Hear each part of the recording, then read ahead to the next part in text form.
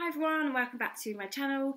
In today's video I'm going to be talking about how we got Stanley to in effect sleep through the night. I thought I would do a video on the process we used and just see if I can give any other mums some tips out there of basically how we've got Stanley to sleep through. So a bit of like background sort of information. Stanley is now 9 months old and he has probably been sleeping through from about, I'd say, 5.5 months. Some people might want them to sleep through earlier than that, but this was when we decided to follow certain steps to, get him to sleep through the night. Stanley was breastfed exclusively for the first 5 months. And then from 5 months, I started to introduce some formula in the day and started just cutting down on the breastfeeds during the day. I also started gradually weaning Stanley just from about 5 months, just with a little bit of lunchtime food, nothing major.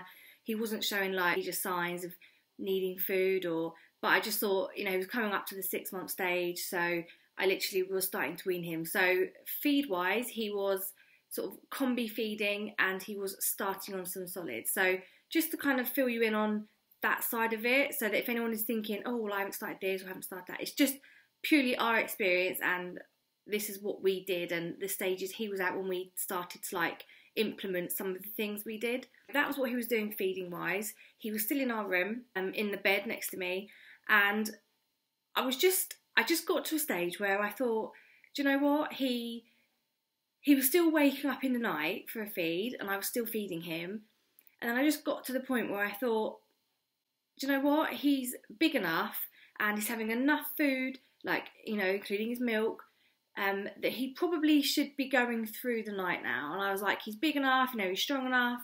I think because he knows that I'm next to him, it's more of a habit, and I think he was just waking up purely because he hears me and it disturbs him and he's like, oh, a bit of comfort, I fancy a feed.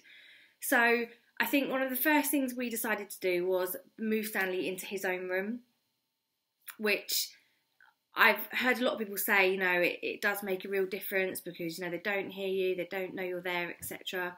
So that was one of the first things we did. Now, I also wanted to just get across that in his nursery, Stanley has been going in his cot ever since he was a newborn. So when we've sort of needed to change him or when we were like running his bath, he's always been placed in his cot. For me, like, he was always familiar with his cot. So I was always hoping that it wouldn't be too much of a stressful procedure, because going in there I was thinking, well, he's quite familiar in there, so fingers crossed, like, when we do put him in, he will be okay. We've made the decision to move him in there overnight and he was fine. There was no problems with like him settling in there. We didn't have any problems at all. And I was like, oh, we've cracked this, like, we've done it. Well, hey, no, we hadn't. He was in his own room, and what I found now, what was happening, so he wasn't, because I thought, right, if he does wake up in the night, I'm just going to go in there, like, resettle him, like, I'm not just going to feed him, because I thought, he doesn't actually need the feed, so I thought I need to get past that kind of habit and encourage him to sort of stay asleep as such. At this stage, Stanley was having a dummy to go to sleep. He never had one in the day, he just purely had it at night. I think it must have been some kind of comfort, and so he was always having one when he went to sleep. So now that he was in his own room, what I've now found is that he was waking up several times a night because this dummy has fallen out and he couldn't find it. So what was obviously previously happening was it was happening, but because he was next to me, it didn't seem like such a big deal and I was probably just popping it back in, like, almost in my sleep.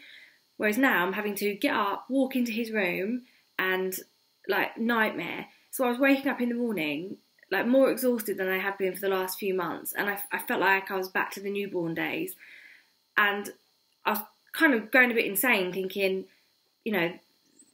what, like, how am I going to get out of this cycle? It is like a nightmare. Now, I didn't really want Stanley to have a dummy in the first place, but it was something that we did because he really wanted, like, he really liked it, and it was comfort for him. So I was, I wanted him to be happier rather than, enforcing something that just because I didn't want it. I was sort of going sort of a bit crazy, thinking, oh, how are we going to sort of get him out of this? It's almost worth putting him in his room, like no up and down so much in the night.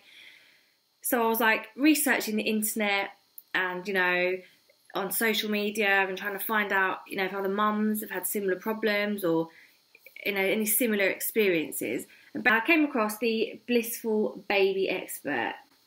This was written by a lady called Lisa Clegg, who is a mum of 3 and has been a nanny all of her adult life. And she's written a book on her experiences and just some advice on, it says everything you need to know for easy, happier parenting.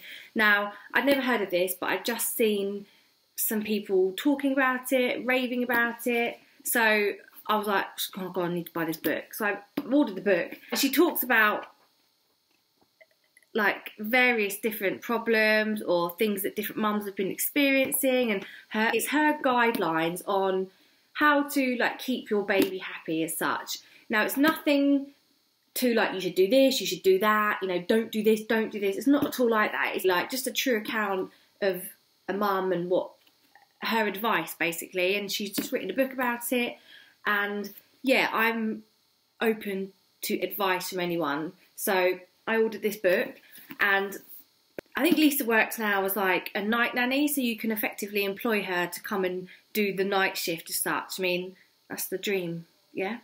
Anyway, I didn't think I needed that quite yet. You can actually email her with your problems and she will come back to you, and you can have like discussions back and forth on things she would advise you to do and things maybe put into place.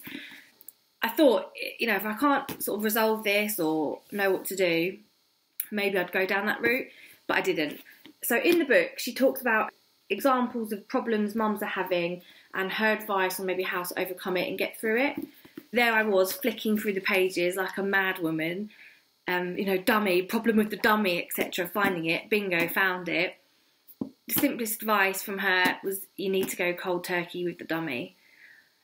And you know, when I knew that was the answer deep down, but I was like, oh, how are we going to get through this? Because he's not going to like the situation. So she talks about many different techniques in here on how to like still comfort your baby. And she recommends that they have some kind of comforter, like a muslin or like a soft teddy of some sort, because in effect, that's what a dummy is. You know, that's what they use you for. That is what babies crave. So Stanley, and I knew, does like a bit of a muslin by his face. So I was like, right, I'm going to, you know, give him a muslin to hold in his cot and etc. So that is what we did. So there's no better time to try it in the present. So I literally read the example, read her feedback, and was like, we're doing it tonight.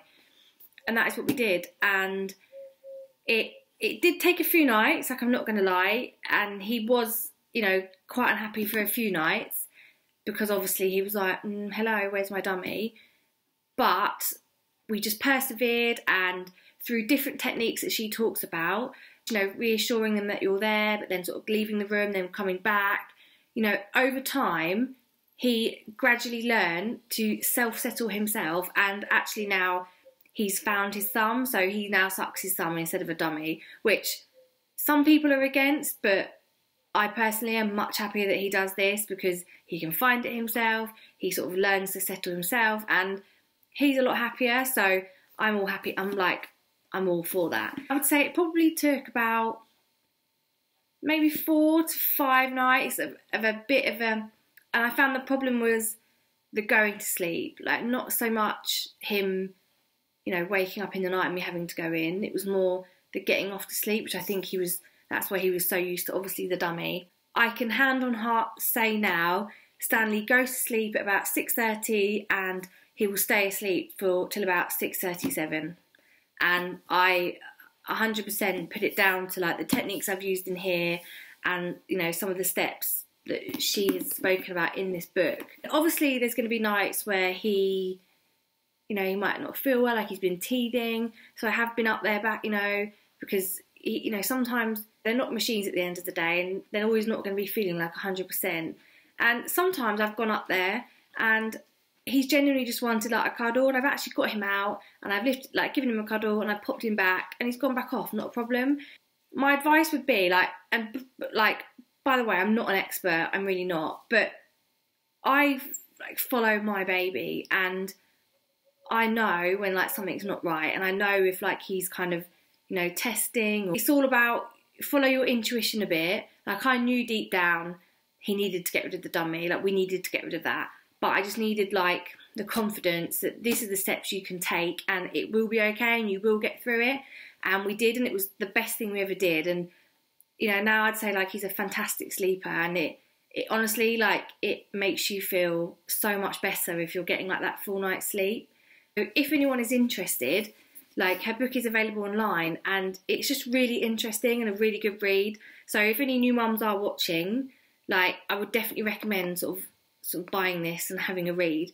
Obviously, you can't expect newborns to get into a sleep routine, but I think you definitely can a bit further down the line before, and the less habits they've got, like the easier it will be to implement like a sleep routine as such. I hope this video is helpful to some people out there. If you've got any questions for me, like please let me know in the comments below, and I will just try and help with anything, you know, that I've done or any experiences I've had. If you like this video, please give it a thumbs up, and I will speak to you all very soon. Bye!